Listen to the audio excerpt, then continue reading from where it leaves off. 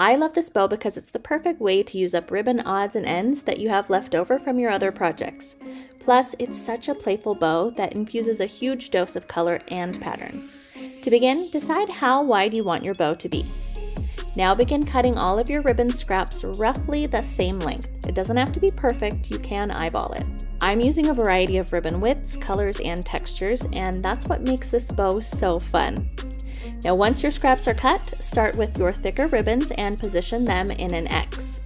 Now continue layering all your ribbons in the X formation, saving the really narrow ribbons for the top layers. Now take a piece of string or ribbon and tie a knot in the middle of your ribbon X. Now once you tie your knot, you can fluff out your ribbons and trim your edges for the finishing touch. Like and follow for more.